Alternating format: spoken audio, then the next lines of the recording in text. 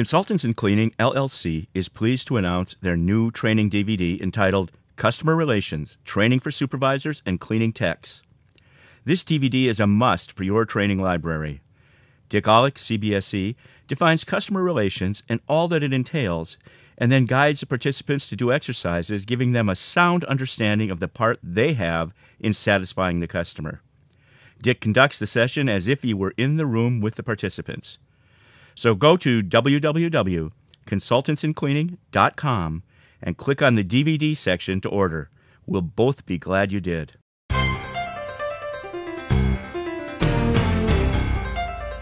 Welcome to Try Podcast, episode 225. It's Monday, June 18th, and Dick Ollek is here to ask, are you ready for the 25-second rule? Not heard about it? Well then, let's listen in.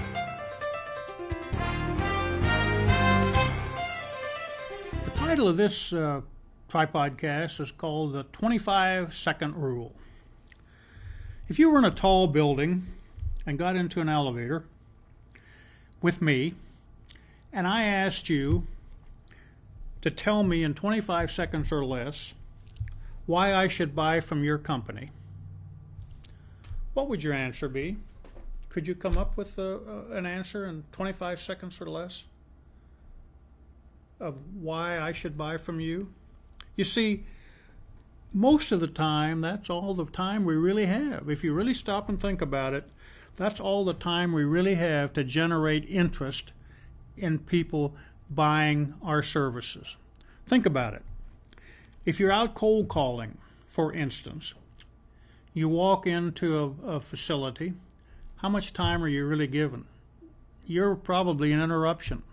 So that first few seconds that you're asking that gatekeeper, so to speak, to see whoever or whomever you're wanting to see, you've got to have a good reason. You've got to be able to sell your organization within 20 to 30 seconds, or they're not going to let you talk to them.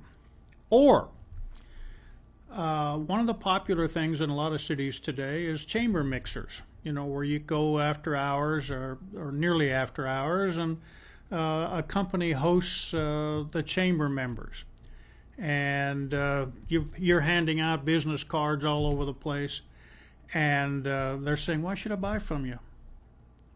And you got probably 20, 30 seconds to tell them who you are and why they should buy from you, why they should give you an opportunity to present a proposal to them for facility services. What about a trade show? If you do trade shows, you're trying to bring people into your booth, and you got to have some reason when if they walk by and they kind of stop or they kind of look to read the sign. I've worked a lot of trade shows, and people come in and they kind of read your signage. Well, you've got about 20 seconds or 25 seconds to say to them why they should come the rest of the way into your booth so that you can tell them about your services. Because look at it from the other side. If you have been to let's say an ISSA trade show, or that would be a good one because there's 1,700 booths. If you've been to one of their trade shows and you've been the participant wanting to go to booths, you kind of shy away from those that you don't really want to talk to, and you kind of walk kind of to the other side. They've got to come up with some reason why you should come see them.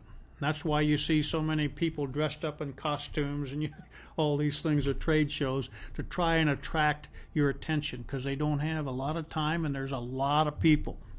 So internet marketing, there's another one. What are the buzzwords that you need to say in your message on the internet that will get people wanting to talk to you and wanting to reply to you and ask you to come see them?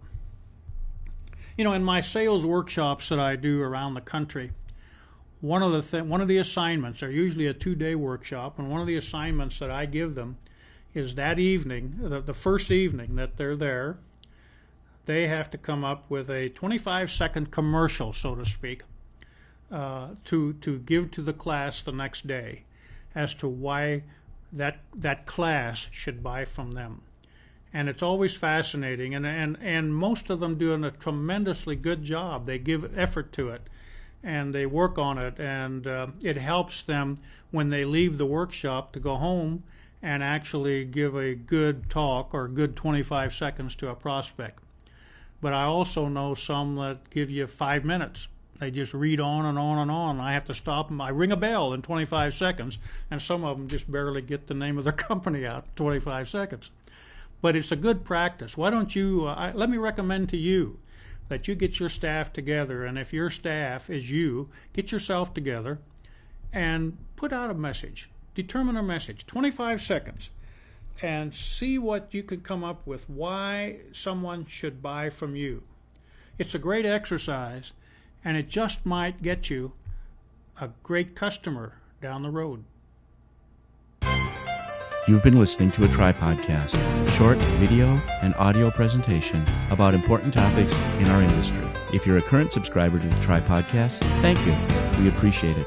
If you're not yet a subscriber, please check it out. It's free and it's easy. Come to www.tripodcast.com, enter your email address on the right-hand column, and click subscribe. We'll send you out a new Tri-Podcast every Monday morning.